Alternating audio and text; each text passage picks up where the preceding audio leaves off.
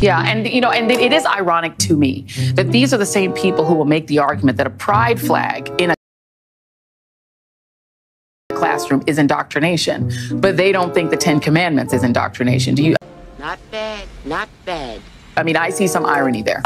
Yes, indeed. I was just on a conservative talk show where they made that exact argument, and there is no separation. Don't you blaspheme in here! Don't you blaspheme in here! Of flags in state. There is no separation of sexuality in state. There's a separation of church and state. That's correct. It's the most enormous pile of horseshit I've ever heard in my life. That grammar, sheesh. Protects religious freedom for all of us. Yeah, absolutely. And I hate to break it to folks, but Moses was not a Christian. That religion did not exist. He was Jewish. And so